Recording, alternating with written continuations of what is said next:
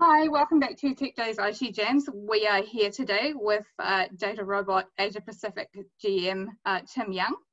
He will be taking us through what the company is about, some of its products and solutions, and talking about what infrastructure and resources it has in the ANZ market. So let's get into it. So for people who, IT managers and enterprise users who haven't worked with DataRobot before, what are your key products and offerings?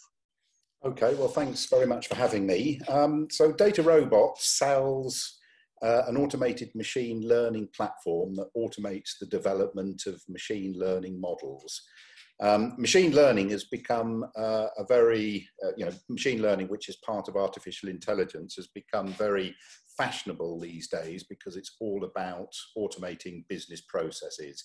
Machine learning models use historic data in order to make predictions about the future. So for example, you may want to identify which of your customers are going to churn, which of your customers are going to respond to offers, whether you've got people committing fraud in your organization, spotting new market opportunity, identifying potential defects in products, and so on and so forth. So Gartner, in their latest top 10 strategic technology trends for 2020, call out hyper-automation as their #1 trend. And, clearly we can see with the disruption that COVID-19 is having on the economy, I think organizations have realized that they're very, very exposed. They have huge amount of risks associated with such catastrophic events. Now, hopefully this is a once in a lifetime event, but when companies have to start sending all of their employees home, that is creating massive exposure and massive risk. And so I think Gartner is calling out automation as a key trend because it addresses this risk. I mean, essentially business can operate in a more of a lights out mode. The data science platform that DataRobot sells, which is intended for expert data scientists, citizen data scientists, software developers, or anyone who wants to use machine learning to predict the future, of course, fits right into the middle of that hyper automation trend.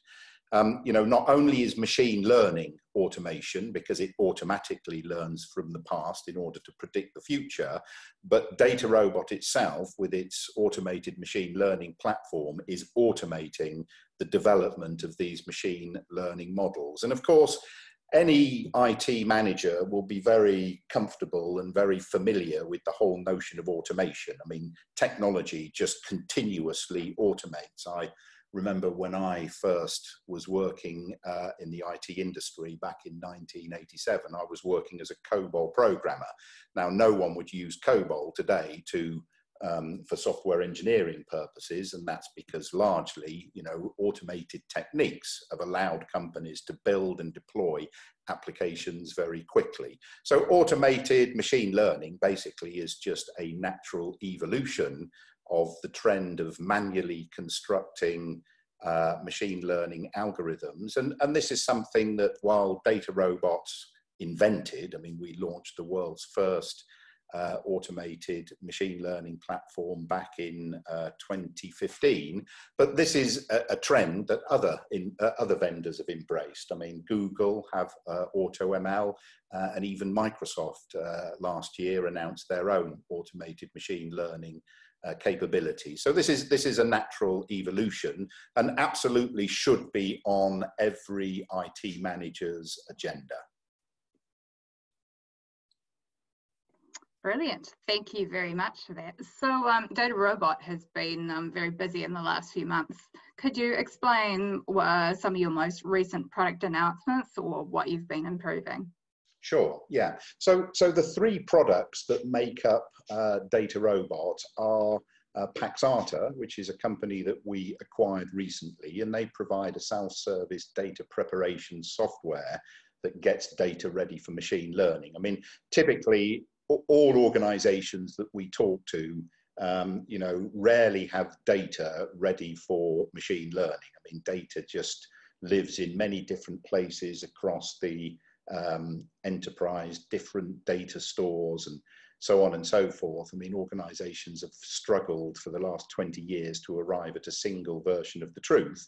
So Paxata provides a very feasible solution for getting around that problem by pulling data together and cleaning it and preparing it and getting it ready for machine learning. So yeah, Paxata was a big acquisition that we made a few months ago, and then we recently launched a product which is MLOps, which also combined product that we had for deploying and monitoring machine learning models, but with an acquisition that we made of a company called ParallelM. So MLOps is all about deploying and monitoring models, making sure that they remain fresh in light of business changes.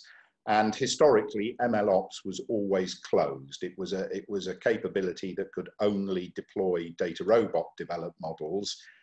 Now, today, it can deploy models that have been developed outside of the DataRobot environment. So that's kind of very important, and that's necessary to support, you know, an all-encompassing machine learning strategy.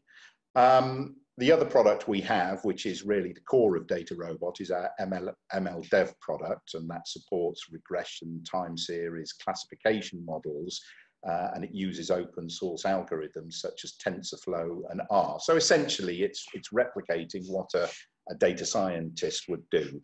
So a few weeks ago, we launched release 6 of our automated machine learning platform, which now incorporates visual AI, so the ability to create models that use images. It incorporates deep learning. I mentioned that MLOps opens us up to non-DataRobot models. We've also massively beefed up our automated feature engineering. I mean, our goal is to get from data to prediction as quickly and as easily as we possibly can. Last week, we announced that we had acquired a piece of technology from Boston Consulting Group. It's a piece of technology called Source AI. It's basically a data science notebook. And, you know, that's really important to support, you know, data scientists who may be working on, you know, very complex and very sophisticated models that, you know, DataRobot can't necessarily handle through automation. So now we've bolstered that capability for data scientists, making data scientists even more happy with our platform.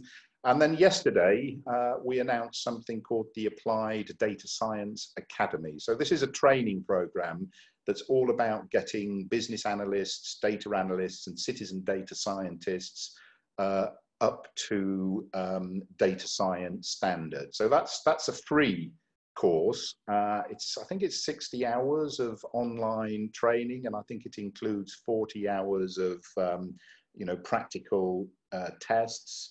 You know, and I think that would be really cool for, you know, anyone that has been negatively impacted by coronavirus, which tragically is a lot of people these days. You know, that could be an interesting course. You know, a business analyst who wants to beef up their skills and add elements of data science to their bow. I mean, I think that would be something that I would certainly recommend. So yeah, lots going on, but they're just some of the things that I just pulled out from the last few months. Brilliant. So you have a lot of things going on in the global market. We will bring it a little closer to home now. So what infrastructure or resources do you have here in the Australia and New Zealand markets? Yes, so we have an office in Sydney. So we're supporting Australia and New Zealand from that office, and we have partners on the ground in New Zealand, and so we're working through partners. Brilliant. All right. So if a partner or an enterprise end user wanted to engage with DataRobot, what is the best way that they can do so? Well, they can make their checks payable to DataRobot, and they can send them through to me at tim.young@datarobot.com. But seriously, no, just send me an email, tim.young@datarobot.com, or go to our website and you can get contact information for the Sydney office. Brilliant. All right. Thank you so much for talking to us, Tim. This was Tim Young, DataRobot Asia Pacific General Manager. Thank you very much for talking to us today. Good, and thank you for having me.